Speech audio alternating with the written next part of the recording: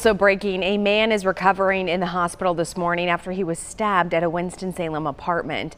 Around midnight, officers were called to the BP gas station off New Walkertown Road.